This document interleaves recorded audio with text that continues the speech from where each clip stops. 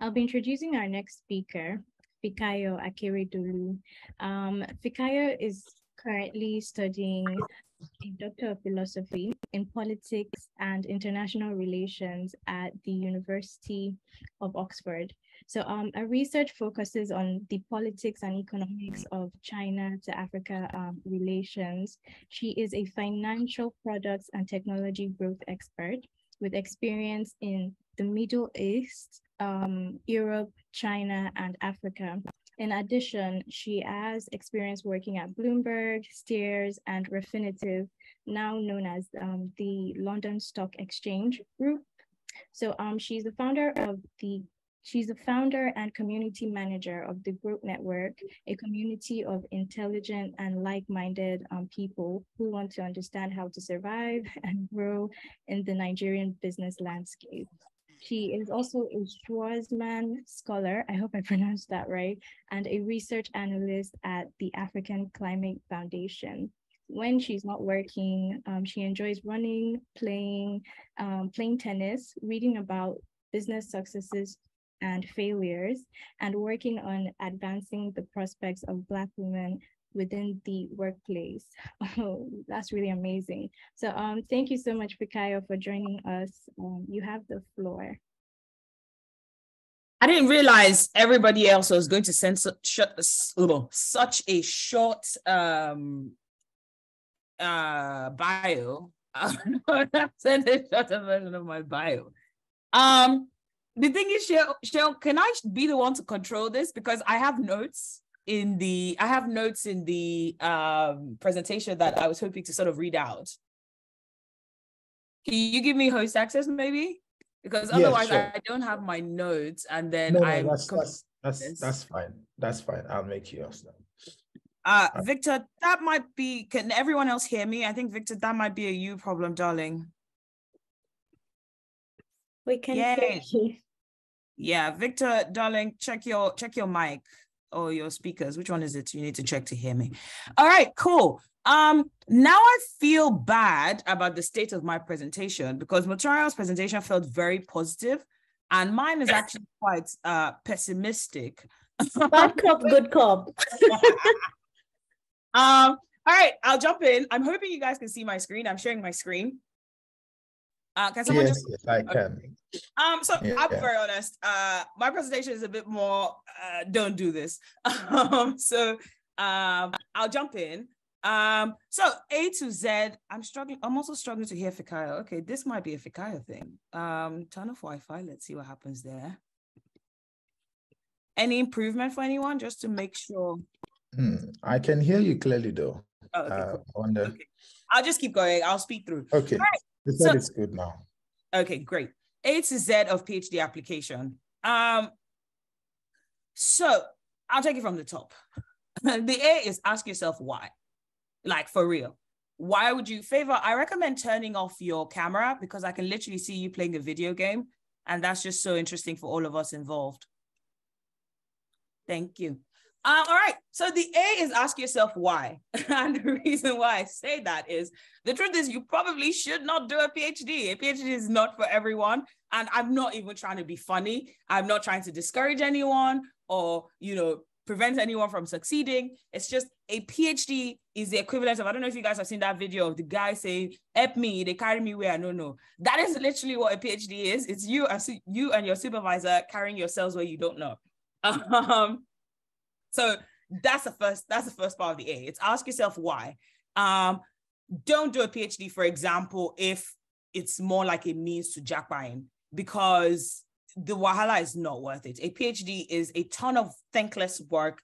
It's hours upon hours of writing essays. Think of your undergraduate degree. Think of all the essays you had to write. Think of your final year projects in undergrad. Did you enjoy that process? If you did not 100% enjoy writing your undergraduate presentation, I think I've stopped sharing screen. Yes, just one moment, sorry.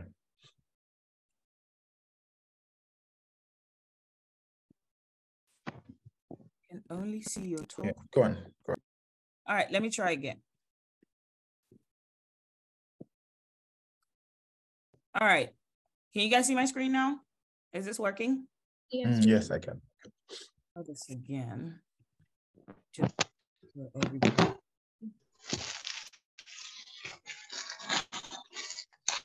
All right, great. So I'm sharing my screen. So the first A, the A is literally ask yourself why, like a very serious why. Do not do a PhD because you want to jackpot. It is a very painful process. I will show you everything I went through to get to where I am now. So you kind of understand that, you know, this is not just bad belly. Like I genuinely, I've spoken to some of the Oxford people on this call about them wanting to do a PhD. And I was like, guy, you don't want to do this. So I'll give you an example. This is my backstory, right? I genuinely like school. Like when I was in my undergraduate degree, I was emailing the university every day that they should keep the library open 24/7 because I just wanted to stay there, right? I am obsessed with China-Africa stuff. That is the topic of my PhD. I like reading complex and unnecessarily long articles. Like I'm that person that I can literally just sit down and be reading the most random article. I don't know if you guys can see my screen, but this is an article I'm literally reading right now.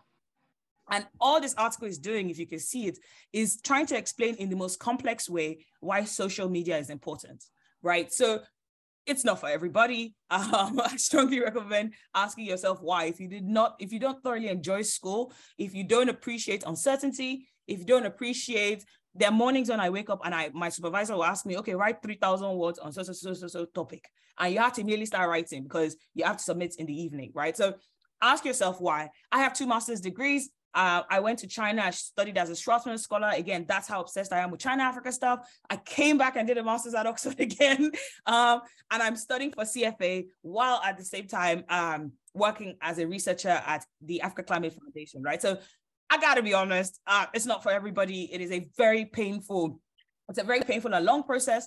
More importantly, it is such a time-consuming application. But if all of these things don't scare you and you still think, yeah, this could be something, I like the idea of being called doctor, consider the following. Do you like uncertainty, right? You don't know what you're researching. Your supervisor doesn't know what you're researching. You're just showing up every day on vibes and hoping somebody figures it out for you. Do you enjoy long hours of reading and writing just because of it, right? Like I'm that person that I'll sit down and I'll read anything just because I want to say I read anything, right? So ask yourself if that's not something, if you can't write, think of it this way, if right now, think of a topic you are genuinely interested in. If you cannot sit down right now and write 1,000 words on that topic, probably shouldn't do a PhD, to be honest. I feel really bad. I didn't know we were all being optimistic here. Motraya set me up. But yeah, do you find value in just one? Like there are days when you just have to sit down and think about the most random topic, the most random thing. Do you enjoy that? If you don't, PhD is not for you. If you do, okay, we can start to have a conversation. So that's the A. Ask yourself why, and let your why be a very serious why. Like, do not let it be jackpot. I'm not even being funny. There was a guy at LSE last year who actually got in to the PhD. And halfway through, I think he kind of realized it wasn't for him. And the university kicked him out. And obviously that's not great. So that's 2 years of his life he could have used for something else. So really ask yourself, like, do I like school? If the answer is not a resounding yes, don't do it. But the B, the fun part. But if you can see, I really tried to make this an A-B thing. It didn't quite work, but I'll stick with it. The B is, if this is what you want, you have to be committed and ruthless in your application process. Like, and I mean ruthless. Like, you need to approach this almost like a project. Think of you're trying to, okay, I was going to say found Twitter, but with what Elon Musk is doing, that's a bit of a joke. But think of you are trying to start a company. Think of how you would be methodical. You would say, okay, register company name, hire people, do this. That sort of methodical approach is what you need to take if you're going to apply for a PhD. So the first thing is your proposal. This is the most important part. And I'll be very honest with you. If you are planning to apply to get in next September, so if you're trying to apply this application cycle and you have not started your proposal now and you want to come to Oxford, just wait till next year. Like, that's not like, I'm not trying to be funny. Just wait till next year. It took me 3.5 months to get the final version of my proposal. I had almost 10 different versions that I was writing and changing every day. You write, you get feedback, you update. You write, you get feedback. So I'll be very honest, unless maybe you've written something before from your master's or you've written something before that is amazing and everybody told you it was great in your school, just wait till next year because The process of even writing a strong proposal, you know, it's wild. And think of the fact that you're competing against, I remember when I was applying, I was competing against people who had worked at the UN. There was a girl who applied, and she's my classmate now. She worked at the UN, worked at World Trade Organization, and then worked at Goldman Sachs. These are kind of people you're competing with when you apply to a PhD at Oxford. So it's really that thing where you have to really ask yourself, like, sorry, Fermi, I'm not trying to scare you. I'm just trying to be realistic here, because this can go south really quickly. And it's not cheap. It's not a cheap process, right? Like each application, for example, if you want to apply for a PhD to Cambridge, at least last year, it was £75, right? £75 multiplied by 1,000, that's 7,005. I mean, I can go to Mega Chicken and eat well with that money, right? So it's not just the time, it's the money as well. It's not cheap. And if you're applying to Cambridge, you're probably applying to LSE, that's £275. That's 14K, mate. So your proposal is probably the most important thing. The two things I would recommend when it comes to proposal is, depending on the university you want to apply to, let's say you want to apply to Oxford, I recommend, okay, let's say you want to apply to Oxford, for example. What I recommend you do, so for example, I'm studying for a PhD in Oxford, studying politics. What I recommend you do is go to the Oxford University Politics website. Oh God, what is happening?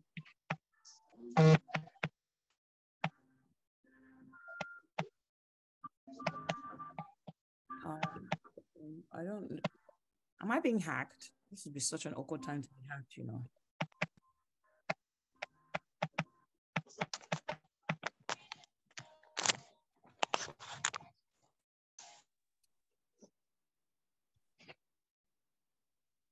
All right, sorry guys, I honestly don't know what's happening. All right, cool. So I'll just share my screen again.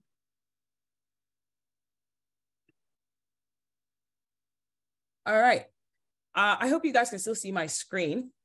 But yeah, look at the Oxford. So let's say you want to apply to Oxford for a PhD in politics. Go to the Oxford University website and look at the professors that are teaching at Oxford. Look at what they're teaching and see how you can match what you want to talk about in your PhD to what they're teaching. Because the truth is, if what you want to write about, there's no professor at the university that is researching that topic, they will not accept you, no matter how great your application is. So for example, when I was applying, I literally went to the university's website. I went to the website of like all the professors. I looked at all of them and who was doing something I was interested in. And I just started writing down, okay, this person wants to do this person wants to do that. And then based off of what I knew they wanted to do, I then started to write my proposal and reach out to them. The second part I recommend of your proposal is make sure you reach out to the professors. Do not just apply. I mean, some universities will say you don't have to reach out to the professors first, but I strongly recommend you reach out, because the truth is, if that professor doesn't send you, they will not fight for you to get funding. They will not fight for you to get anything. They will literally just leave you. Like my current supervisor, it was almost as if I was toasting him. I think Sage can attest to it. I've told him this story. It was almost like I was toasting him when I was applying. I used to go to all these events. I'll sit down in front. I'll be asking questions. So by the time I sent him my application, he knew my name. He knew where to find me. He knew what I was looking for, and we were aligned. So the first thing is your proposal. I honestly, if you're applying to Oxford for this cycle, the application is going to close in about 2 months. If you've not started your proposal, that's a massive red flag. I recommend you either start quickly or you wait for the next cycle.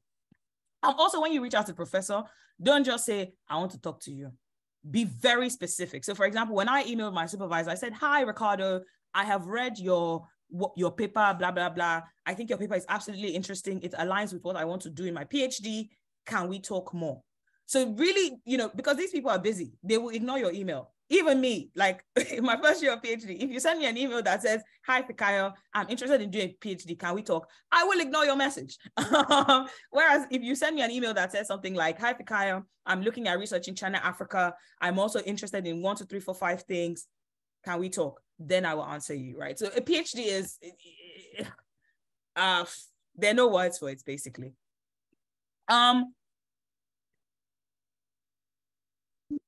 You guys see my full screen? There's a bunch of people asking for, yeah. So references, this is, I think Dapo touched on this in the first instance. Your references are so painfully important. Like you cannot just go on vibes. You need people that know you well and trust you and like can say you're the best thing since ice cream. Basically, you cannot just have any odd person. I strongly recommend reach out to your professors that taught you during masters, the ones that you know, you really impressed them, you made them happy. Tell them to write a reference, and they can't just write, oh, you know, Mochara is a great girl. No, they need to write, Mochara is the best student in the world. Like the reference needs to be strong. Really pay attention to that. Don't just have anybody write your reference. Essays, your statement of purpose. Nigerians do this thing where we write by the grace of God and stuff. Do not do that. A lot of professors in these places are atheists. Do not irritate people. No offense, I'm not saying hide your religion or anything, but please let your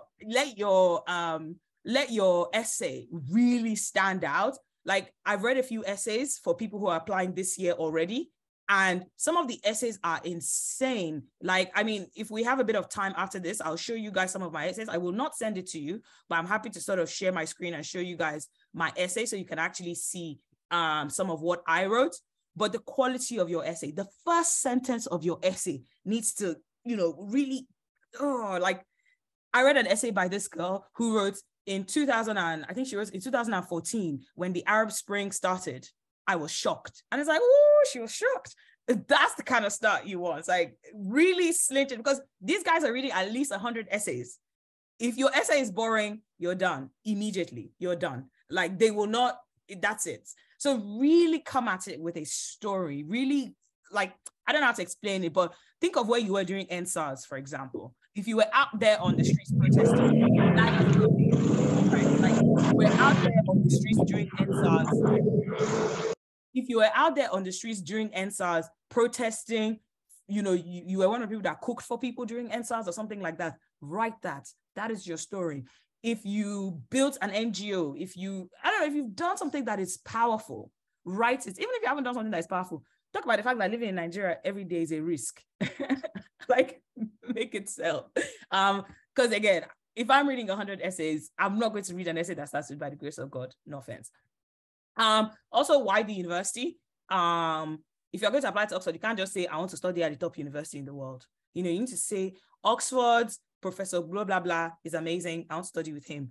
I read about Oxford's commitment to diversity, blah, blah, blah. I'm interested. You know, really pay attention to what the university is doing.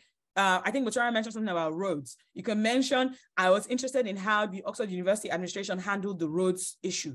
You know, really come at it with a vengeance, basically.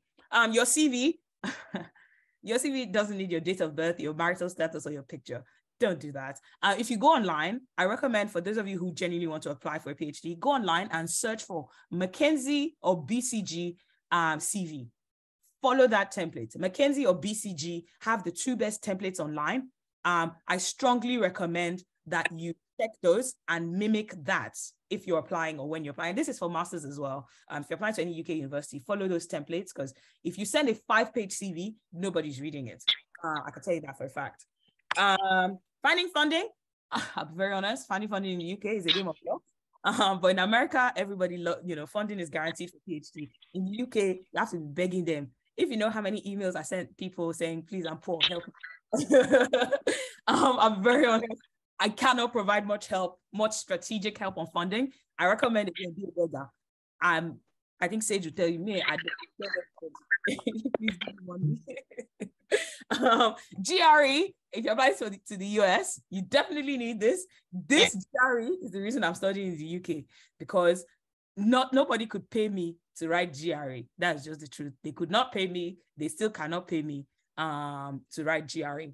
So yeah, reaching out to people. I think I mentioned this. Really, be strategic about it. Don't just write, I want to talk to you. Tell us why. This is where the money is. I'll be very quick. CEO the process. So I don't know if you guys can see my screen properly, but this is a screenshot of my admissions tracker.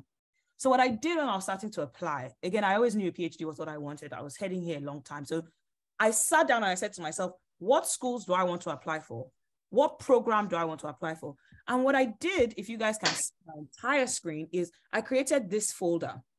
If you guys can see on Google Drive, I created a folder that had everything, every presentation, every research outline, you can see all the different drafts of my proposal. You can see Fika's PhD proposal, final version, do not edit. This was the final one I submitted. When I was applying to Cambridge, this was my Cambridge Trust Scholarship letter. Literally approach this thing with like, think of the way Jeff Bezos started Amazon. That is how you need to approach. Be very, very strategic. So you can see my admissions tracker. You can see my results. I made 6 applications and got 5 rejections. And you can see my 1 yes. And you can see my references, I named them. I put notes. So for example, application to Cambridge was a gamble. I knew they would not accept me, but I had to try because, you know, what's life if you don't try? And, you know, really approach it like a project, like come at it with a vengeance. Like, I gotta be honest, getting into a PhD is a job in itself. It's like, you need to think of it as you are finding work. Like, it's a job in itself, right? So you can sort of see my entire map. You can see the folder, my sample of written work, all my Cambridge essays that I submitted. If you apply for a PhD, you need to submit a sample work. All the sample works that I submitted, literally everything, all my folders. I had applied in 2019 and gotten rejected from everything. You can see that folder. Like, approach this thing like a job. It's not a joke. I like Google Sheets because it's easy for me. If you use Notion, if you use Trello, whatever you use, it's up to you. But really come at it strategically, because a PhD application is a job. It's a job. And then last slide, zigzag is the way, the Z. The truth is, a lot of it is luck. I gotta be honest. I was lucky that I reached out to somebody at Oxford who wanted to do what I wanted to do. And so it was like, okay, we kind of gelled.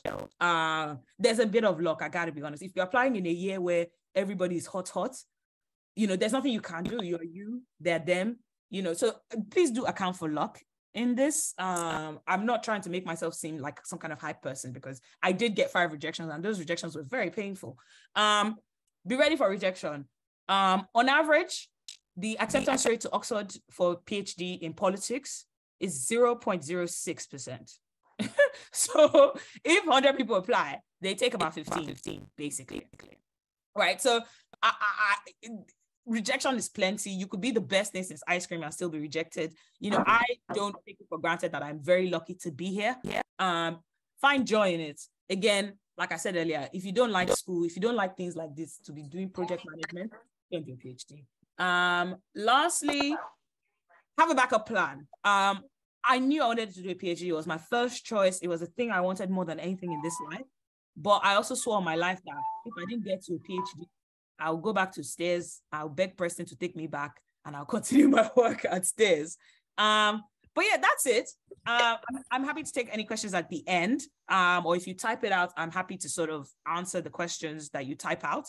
But yeah, I mean, I hope I've put you off doing a PhD. And if I haven't, I hope I've inspired you to really come at it with a vengeance. So yeah, thank you.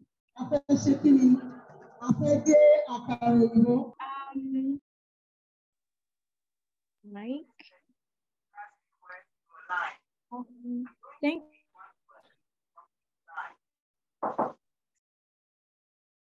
Hi, Simi, I can hear you. Thank you so much, Fikayo. Fikayo has a reputation for being very frank. So, but I know she dropped so many gems, and I find them very useful. You should absolutely. She mentioned that the McKinsey and BCG templates are 2 of like the best templates out there for CV, and they're useful for masters as well. So definitely check them out. Simi, are you here? I can hear you. Yeah. Okay, go on. Yeah. Thank you, Cheryl. So I was actually going to give room for Fikayo to answer one question before we go on a break. So in the chat, Fikayo, Meso is asking, you know, did having a master's at Oxford actually help you with your PhD direction? Yeah, I mean, first of all, Oxford will not accept you to a PhD if you don't already have masters. Oxford does not. It's in America. If you apply to America, you can apply straight from bachelor's. But if you apply to the UK, there's no UK university that will accept you for PhD without a master's. So you definitely need a master's. I don't necessarily think my master's helped me, but I needed it. So, I wasn't having a master's didn't make me different from anybody else. Other people, there was a girl who had a master's from Harvard. So I don't know if that's a helpful answer. If you don't want to do a master's, you also go straight into a PhD from bachelor's. I recommend applying to the US. I did want to add though, that very, very, very, very rare occasion, like Fikayo said, but I did see someone get into a PhD in Cambridge without a master's. It's amazing. Like she stunned me. She's a Cambridge scholar. But yeah, she did do it. But it's extreme. In fact, it's like it will never happen. Just don't put it. don't. But yeah. Yeah, I mean, kudos to Cambridge. Me, I know for a fact that this Oxford we're in. These are the no, they wouldn't. Sorry to add. Coming from Cambridge itself, yeah, that's a good example from Motunario. But honestly speaking, even with the master's program, because I'm in the MCL class, for example, you can imagine the level of intensity it is when you're in a class of just 25 and everybody's like the smartest guy from wherever they're coming from. So like Fikayo said, like it's even the master's. So I'm scared of the PhD already, right from the master's level. But like she said, if you're not like ready to put in the work and be committed, like studying, if possible, 24 hours in every day and not getting any rest, I don't think it's the right path. Like it's a daunting process, honestly. And thank you, Fikayo, for the ruthless honesty. Thank you so much. Just to follow up, that's Fikayo. The person was actually saying, did your master's at Oxford actually help you with connecting with your professors when it was time to apply for your PhD? Oh, I see what you mean. I mean, I knew the professor before I came to Oxford. Like I've known him since I was at Bloomberg. I mean, it helped that I was like, okay, I see what you mean. It definitely helped that I was already at Oxford because it showed that I was serious about school. Do you get what I mean? But I knew the guy long before. She was not serious about school. Hope we are muted. Are we muted? You are not muted. Now you're muted.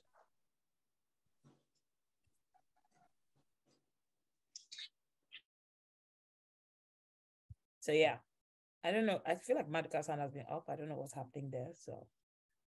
Oh, okay. Yeah, let me just quickly address that. So yeah, Maduka, do you want to go to the question? I can see